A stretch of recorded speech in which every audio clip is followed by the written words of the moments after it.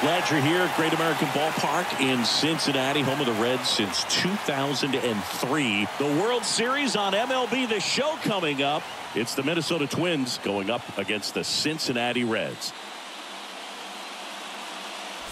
Alongside Chris Singleton, I'm John Shelby, and a lot riding on this one as these teams meet for Game 2, Chris. And the series started out like you might expect, the home side taking care of business in Game 1, but this game today is going to reveal a lot about what this series will become. Will it be a battle for 6 or 7 games, or will it be a walkover? Those are the questions that we start getting more clarity on after Game 2. I have a feeling it's going to be a good one, Chris. This should be fun. All right, we'll be back to get this one started after this.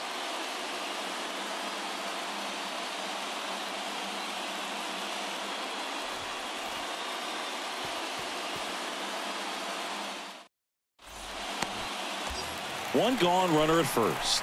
Digging in, Steve Rogers. Pretty amazing athlete this guy is. Power and speed, quite a threat. I mean, you're talking about someone that could steal your bag and go deep.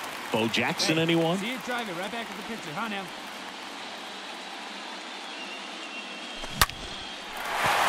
Lace to right center, base hit. Lead runner holds at third, so 2 runners in scoring position and just 1 out.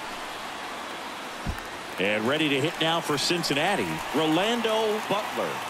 Batting fourth. And a 1-1. When you have a real athletic player and who's able to do the baseball mechanical things really well, look out, because the sky's the limit on that potential.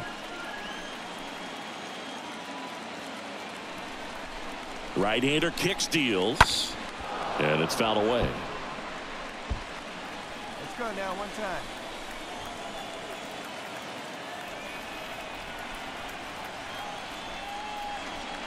Next pitch misses, and it's 2-2. That's a really good take.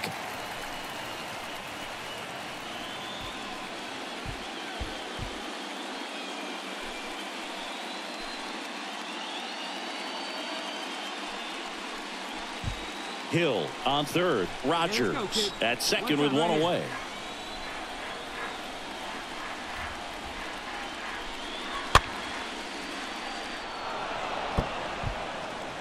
Get yours right here, huh? Drive it up there.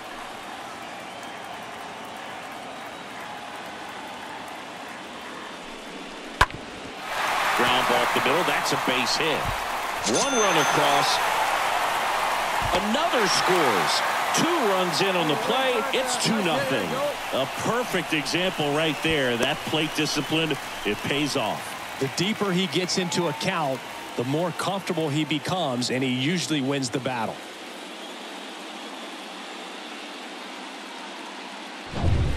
Back here in Cincinnati, new inning getting started, and now for the Twins, Terrell Burnett. The second baseman. It's good speed at the top of the order here. You want to get it on, see if you can get a stolen base, maybe get around the bases and pick up a run. Out to short. Throws to first. 1 up, 1 down. Now batting. You got to be kidding me. Did you see that throw? Not really, Boog. I mean, it happened in the blink of an eye, it seemed, but thankfully StatCast is here to help us out. I mean, you don't see many throws across the infield that get up into the 90s, so he really reached back for that one, and he had to get the out. So 2 away with nobody on. And next will be the cleanup hitter, Roberto Campos. He's 0 for 1. Out to short. Rogers over to pick it up. Tosses to first. Out number 3. Twins are set down 1-2-3. They trail it here 2-0.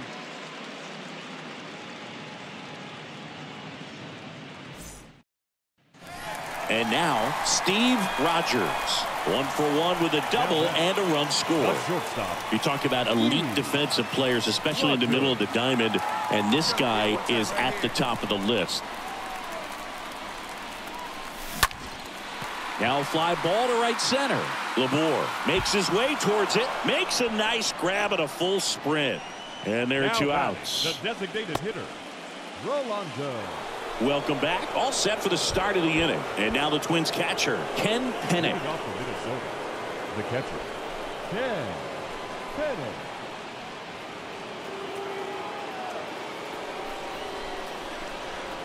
And now the 0-1. On the ground to the left.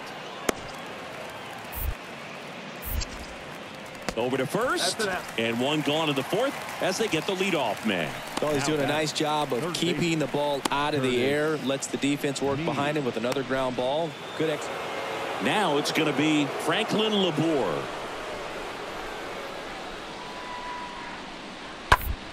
On the ground. Rogers collects it. Whips it to first.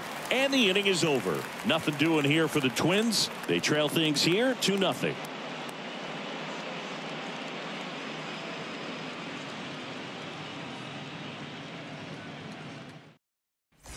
Steve Rogers now at the plate. 1 for 2. Now batting. He is quite an athlete. I mean, you look around the other sports, basketball, football, you feel like he could thrive in one of those sports too. Let it fly. Let's go right here. Oh, now this one is blasted to right. Forget it. Way back there and gone. A 3-run homer, and they throw 3 on the board. It's 5-zip. He sent the first pitch over the wall. Must have dinner reservations because he wasn't wasting any time at the plate in that at bat.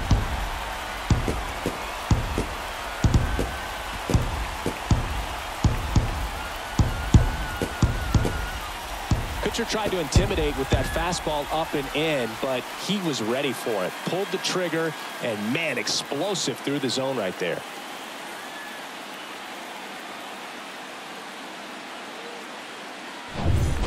Back here at the ballpark, set for the last half of the 7th. In now for the Reds, Steve Rogers. He's a guy who does it all. With the lack of contact in today's game, this guy hits for contact, so he delivers average, but there's on-base and slugging too. That one ripped. That's back. Up against the wall and brings it in. Almost a loud start to the inning on that first pitch. Man, well, this was a tightly played game. Got a little of everything. Some timely hitting, runs on the board, key pitching and defense in certain spots. Definitely a fun one to watch.